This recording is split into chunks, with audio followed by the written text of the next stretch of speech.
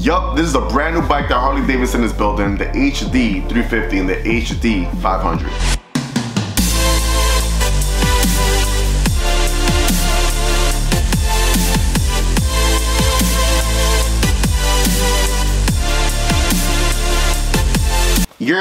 What up? Welcome back to another video, guys. So today we're obviously going to be talking about this thing right here, these brand new bikes that Harley Davidson is building, the HD350 and the HD500. And you must be asking yourself, what are we going to be doing with these small bikes here? Like, people already kind of hate the Sportster in a way because of how small it is.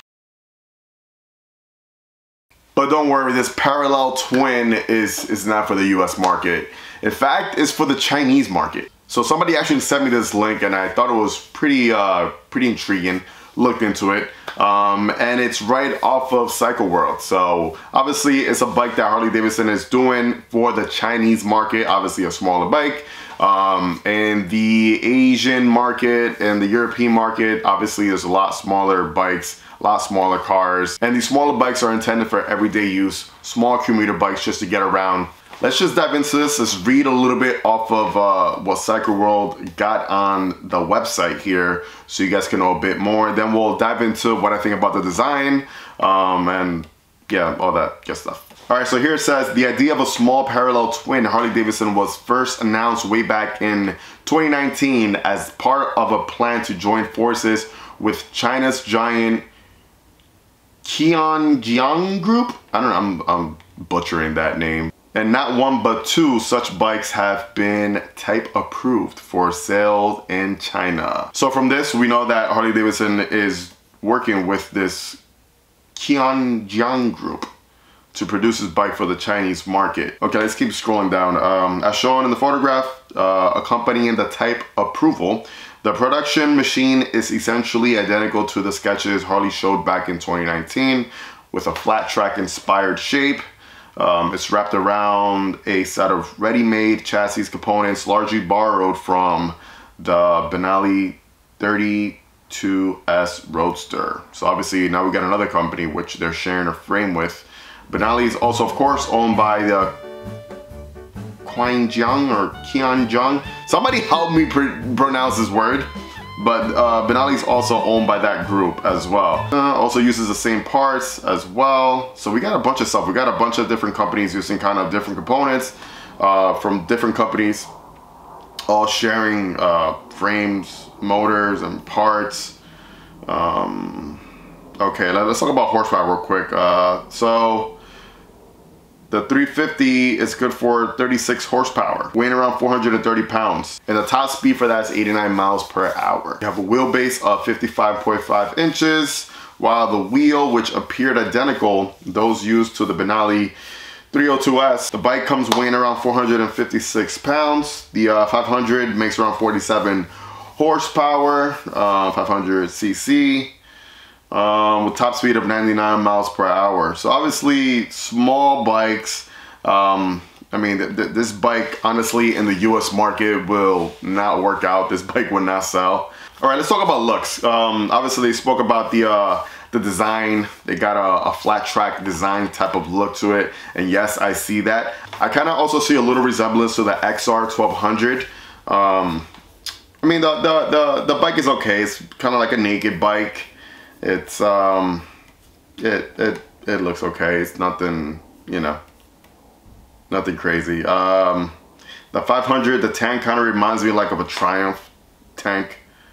You know, nothing crazy.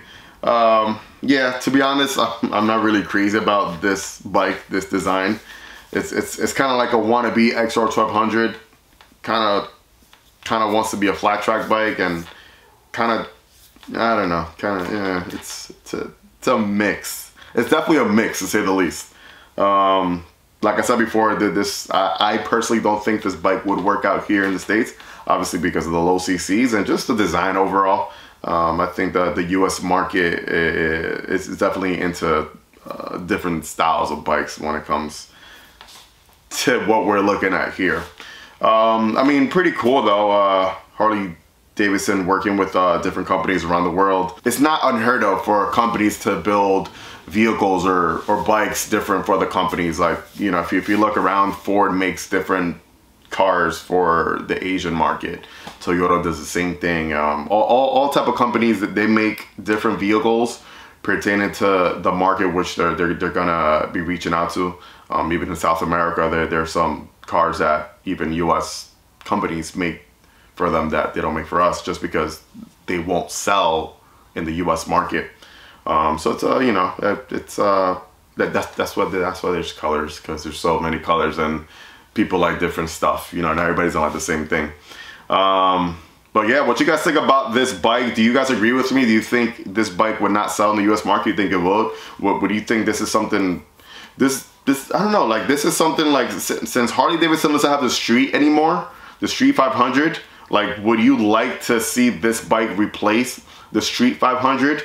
The Street 500 was mostly used for that campaign that Harley Davidson was doing for a while, where you signed up and you were able to get your endorsement with them. And that's the bike that you practiced on. I actually took that endorsement class. I took it on the Street 500. It's a very easy bike to ride.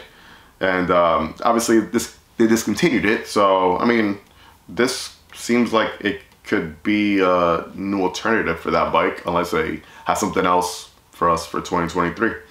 Anyways, that's gonna be it, guys. Just kind of wanted to share this with you. Obviously, we're always sharing Harley Davidson news on this channel when we're not working on the bikes in the garage. Guess what? I have some huge news. I got some huge news! The Lowrider S. The Lowrider S is kind of getting a brand new engine. So there's, if you want to see what I'm talking about, tune in next week and you'll see what we're talking about. That bike is still over at the Torque Custom Cycle Shop, getting worked on. So yeah, it's gonna go to a 114 to I can't say, but to take a wild guess, what do you think I'm doing with the Lowrider S next right now? I gotta wrap this up and go drop off the side panels for the FXR right now to get painted. I ordered some panels from R&S, so we're gonna paint those white with some gold trimming on them, looking nice. Then we got the Road Glide right here, which is gonna get a brand new cam next week as well. So all the bikes are being worked on, and there's plenty of content coming. So tune in. Thank you for always watching. Like, comment, subscribe. Happy holidays. And like always, guys, let the force be with you. Ride safe and enjoy the ride, baby. Peace.